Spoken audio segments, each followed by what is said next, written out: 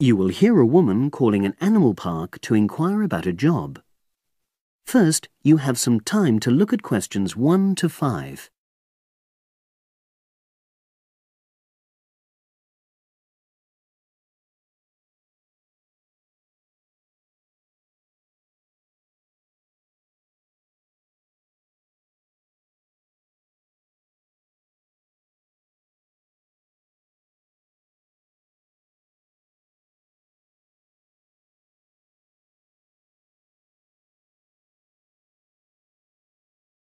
Now we shall begin. You should answer the questions as you listen, because you will not hear the recording a second time. Listen carefully and answer questions 1 to 5.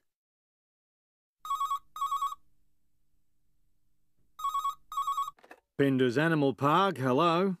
Oh, hello. I'm ringing to ask whether you have any jobs available. What sort of work are you looking for? Is that permanent or part-time or...? Actually, I'm just looking for temporary work. I'm a student. Oh, right. I'll just get a form and ask you a few questions. Then I'll pass your application on to our recruitment section. Is that okay? Fine, thank you. So, starting with your name. It's Jane Lammerton. Is that Lammerton?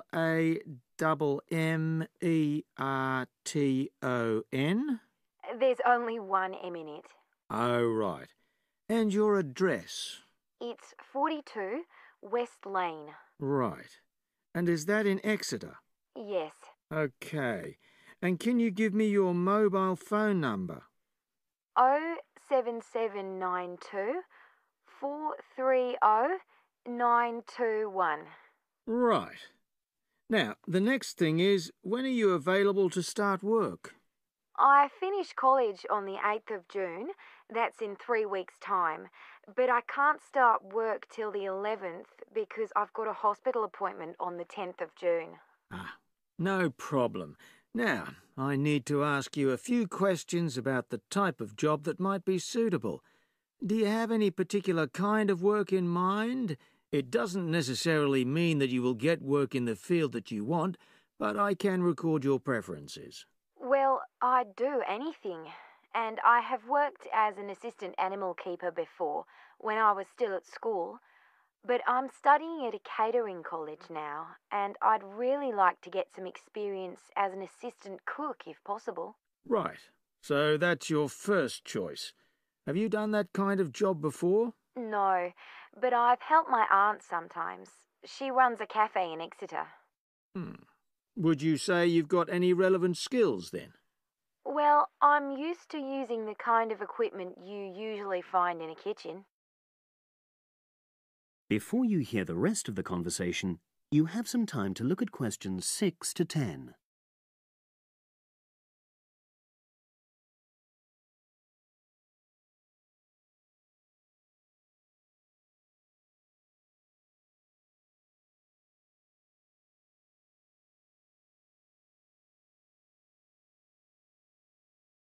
Now listen and answer questions 6 to 10. Okay. And I know you're still studying, but do you already have any qualifications related to that kind of work? A hygiene qualification, for example? I haven't, no, but I've got a certificate in food handling. I did it before I decided to become a full-time student. Fine. Okay.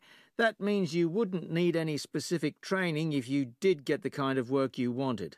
But you'd have to do a short course on first aid. All our new employees do that. It just takes half a day, and most people find it generally useful. Oh, yes, I'm sure it is. Well, that's about it, really. Just one last thing. Can you give me the name of someone who would give you a reference, like a previous employer or... Oh, yes. You can put Dr. Ruth Price. Okay. Is that one of your college lecturers? She's my college tutor. She's known me for over 2 years, and I'm sure she wouldn't mind. In fact, she's given me a reference before. Fine. We'd probably contact her by phone. Do you happen to know her number? I've got it on my phone, yes. It's 0208 685 114. That's a landline. Good. Well, as I say, I can't promise anything, but I'll pass your application on, and you should hear in a few days. Is there anything else? Just one thing. I suffer from a particular type of colour blindness, and sometimes employers have to make special arrangements for that. Okay, I'll make a note of that. It won't be good that you've made us aware of it. You can provide us with more details if you're offered a job. Okay. Thanks very much. Bye. Bye. That is the end of part 1. You now have half a minute to check your answers.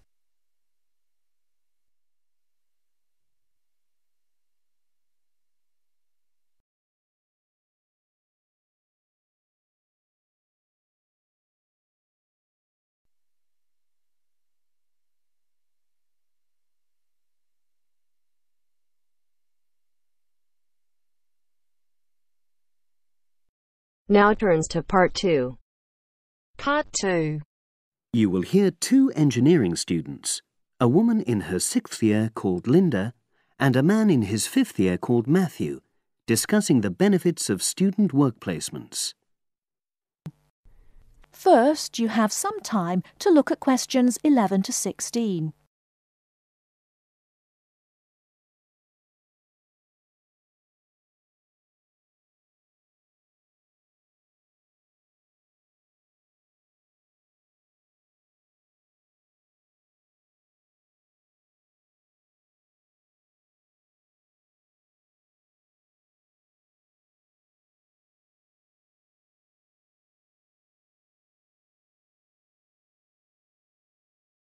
Now, listen carefully and answer questions 11 to 16.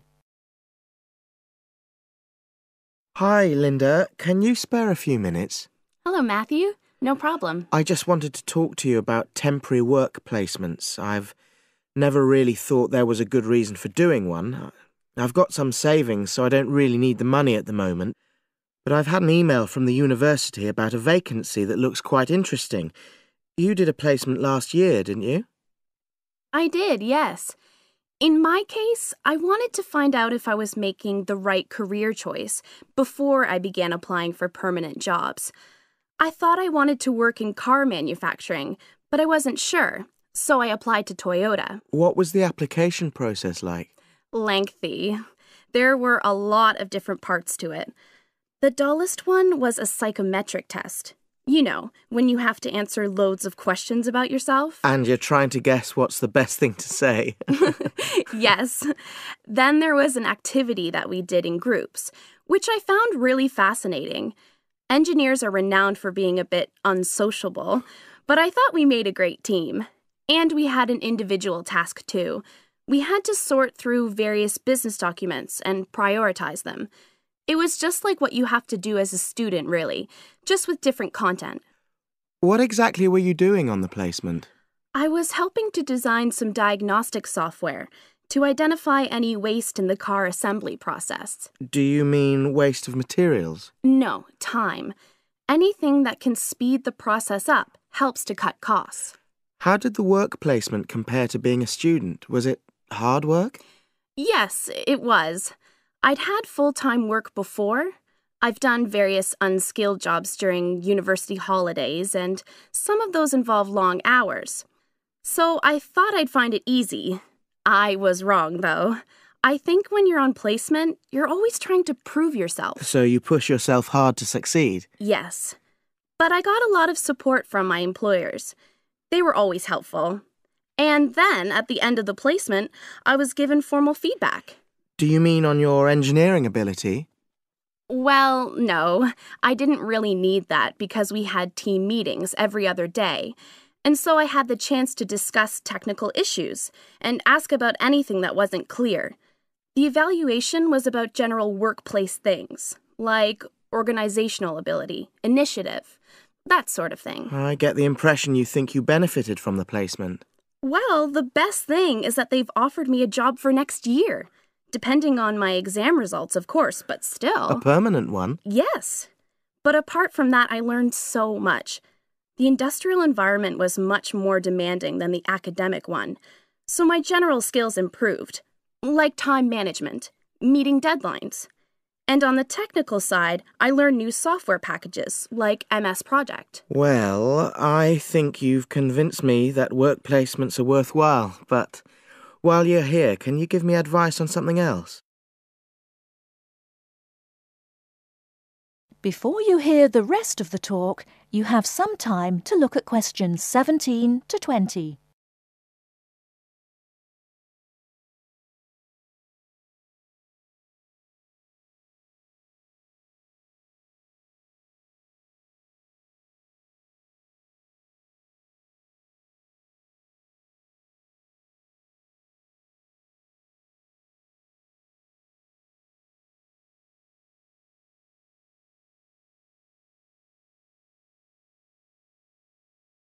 Now listen and answer questions 17 to 20. I'm about to make a start on the engineering materials module, and I've got a book list here. Can you have a quick look and tell me what you would recommend? That's if you can remember. Let's see. I do remember some of them. Yes, this one, The Science of Materials. I found the subject quite hard generally, but this book is very accessible, so it suited me. It doesn't cover everything, though. What about this one then, Materials Engineering? Oh, yes, I do remember that. But it's a bit out of date now, isn't it? Unless it's a new edition. I don't think so. But what I liked about it were the pictures. They really helped to understand the descriptions. It's useful just from that point of view. Let's see, what else? Oh, yes, that one there, Engineering Basics. I think out of all these, that's got the widest coverage. But I've looked at the contents page and it hardly mentions nanotechnology. Yes, you're right. The Evolution of Materials does, though. It's a recent publication, so it covers all the latest developments. It's a bit thin on the 1960s, though, and that decade was quite important. Well, it sounds as if they all complement each other in some ways. I don't suppose you can lend me... That is the end of part 2. You now have half a minute to check your answers.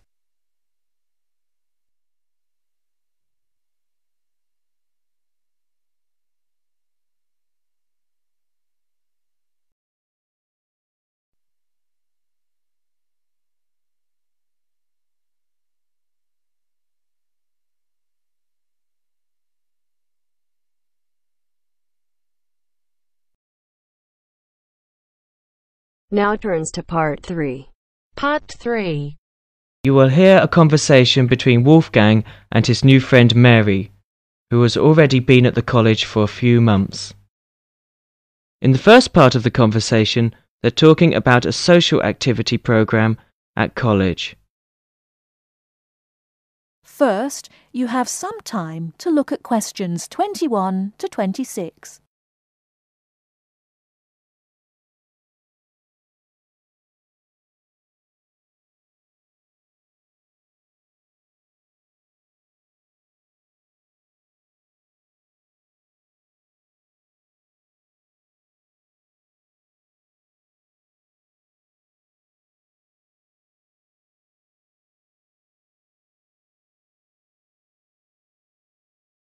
Now listen carefully and answer questions 21 to 26.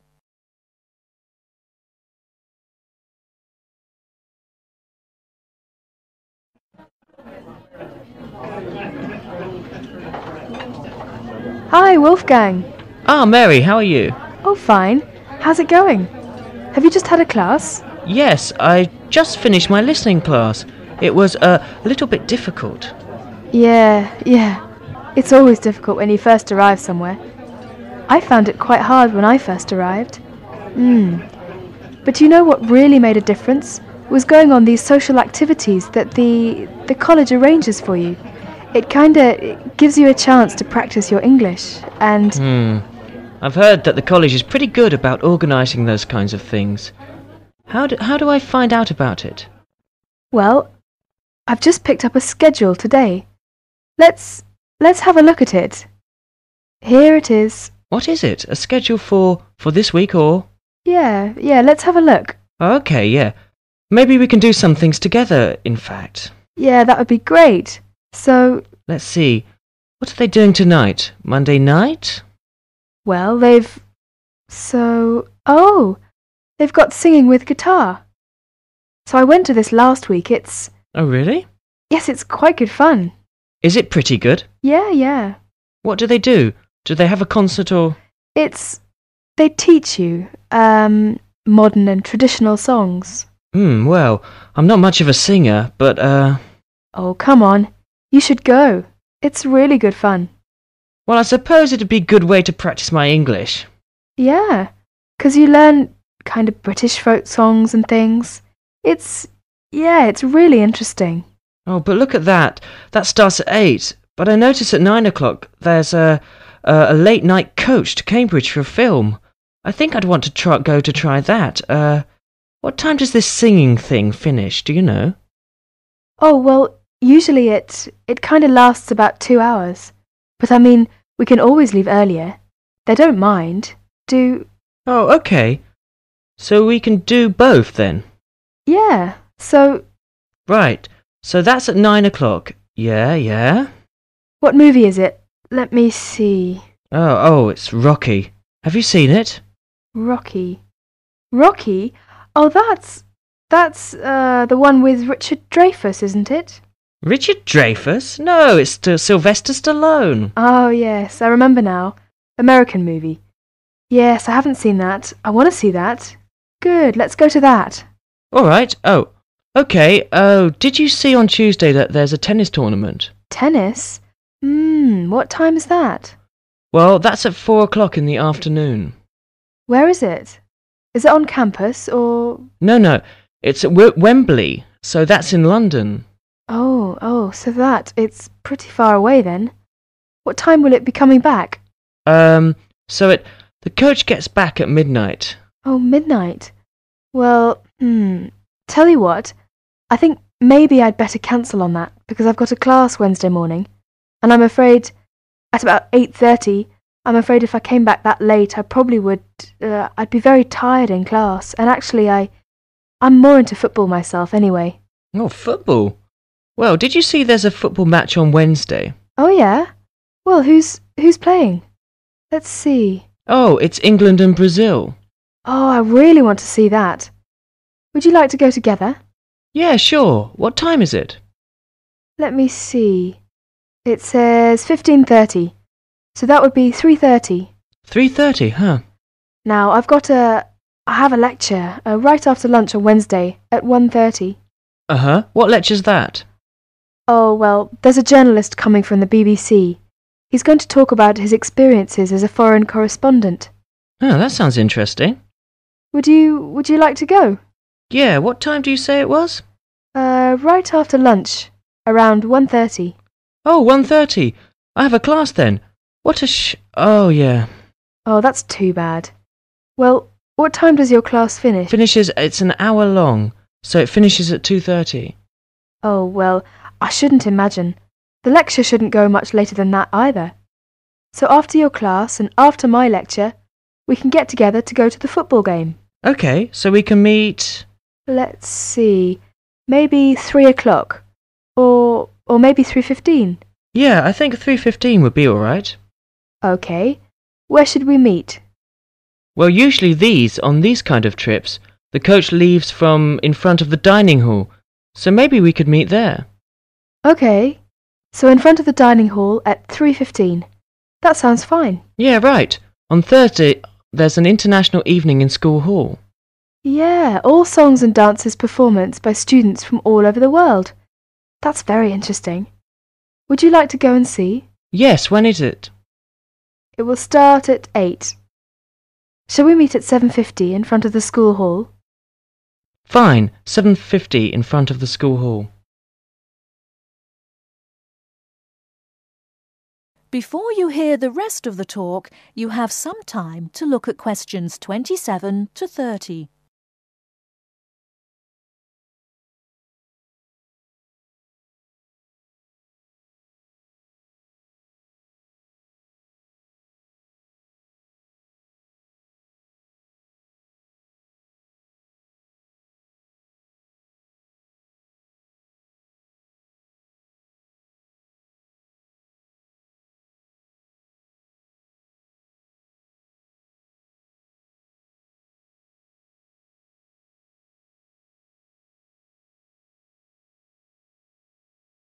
Now listen and answer questions 27 to 30. Oh, and another thing I definitely want to do this weekend is to go and see. They're going to have a trip to Stratford on Avon. I think it's on. Let me see. What day is that? Friday, I think my roommate told me. Oh, Friday? Would you like to go to that? Yeah, but are you sure it's Friday? I thought that's what he said, but I might have been mistaken. Well, usually these things are on weekends.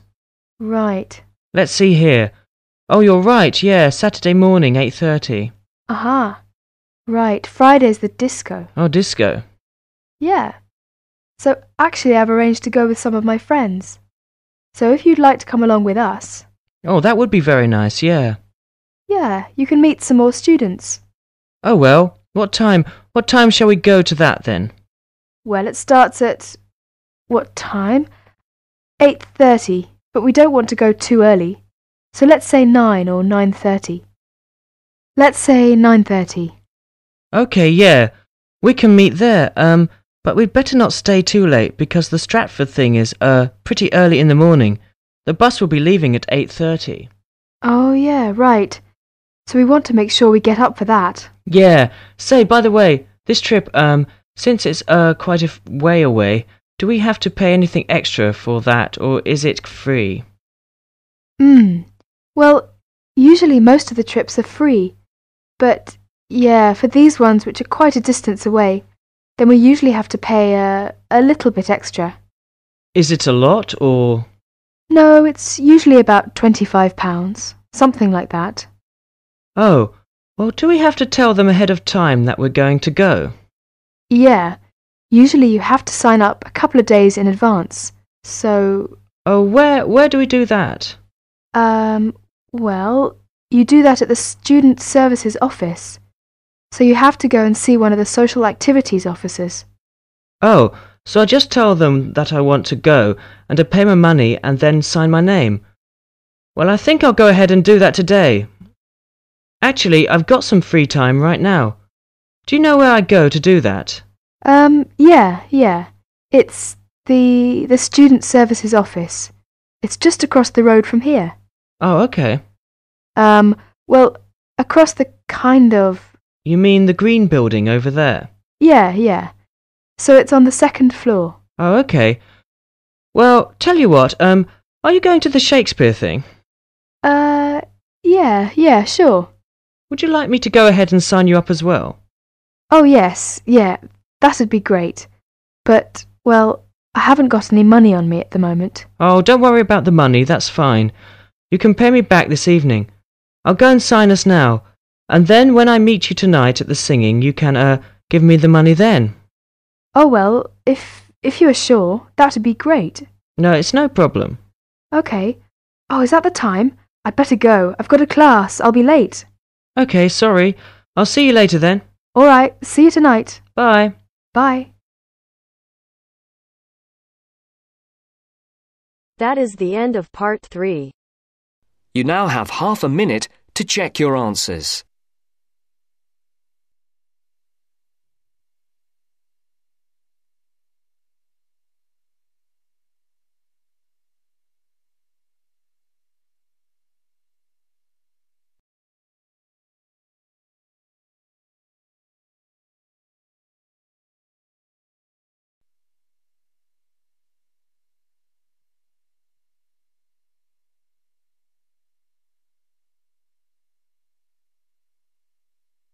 Now turns to part 4. Part 4. You're going to listen to a talk about tea in the UK. First, you have some time to look at questions 31 to 40.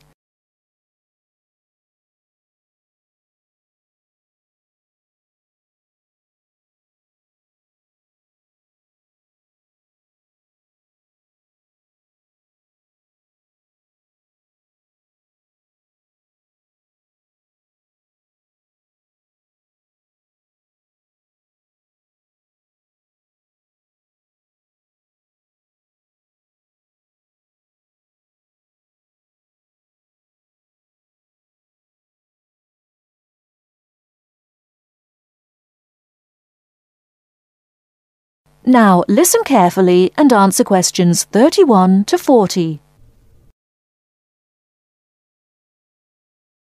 During the 1930s, there was a popular song which had the title "Everything Stops for Tea," and to millions of British people, a restful cuppa is still an ideal way to relax for a few minutes from the rigours of the day. The English custom of drinking tea has its roots in the 17th and 18th centuries. When first imported to Britain, the exotic cha, or cha, as the Chinese tea was variously called, was considered a man's drink to be enjoyed with colleagues at London coffee shops. These were popular meeting places for many walks of life: politicians, lawyers, poets, actors, and writers. Many London clubs began in this manner, and the famous Lloyd's Insurance underwriters started out as Lloyd's Coffee House. In 1706, the first coffee house that offered tea was Tom's Coffee House, owned by Thomas Twining. He realized that he needed to introduce an added attraction to compete with the many other coffee houses in London, and tea was rare, exotic, and extremely expensive.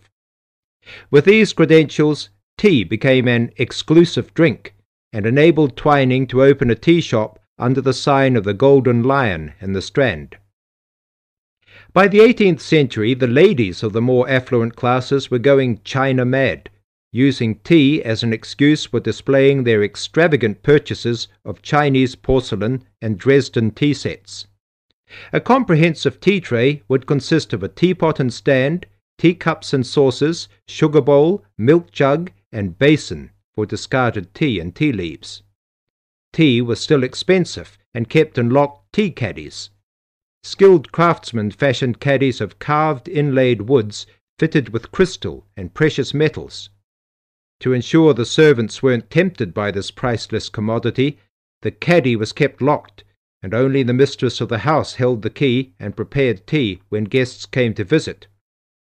No well-brought-up young Englishwoman could consider herself socially acceptable unless she knew how to brew a proper cup of tea. As the 18th century progressed, changes in commerce and working hours resulted in the main meal of the day being taken much later in the evening. The prospect of lasting from breakfast until evening did not appeal to the Duchess of Bedford, who is usually credited with being the first to alleviate late afternoon hunger pangs by introducing a small 4 o'clock meal served with tea. With time, the light, wafer-thin toast or delicate white bread gave way to exotic fillings like tomato and egg, cucumber, chicken, or potted shrimps, followed by buttered scones, crumpets, or elegant pastries. The popularity of tea continued to spread, but it was not until 1839 that the first shipment of Assam Indian tea was landed in Britain. A healthy trade with India was soon established, and tea clippers, like the Cutty Sark, now a museum in a dry dock at Greenwich, were reaching the peak of their sailing days.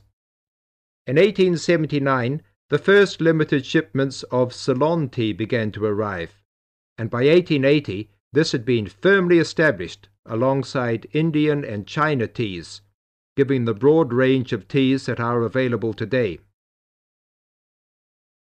There have been few changes in 3 centuries of tea trading. London is still the centre, and indeed Twining still has a shop on the site of the original Tom's Coffee House at 216 the Strand. The name Twining has been linked with tea for over 280 years.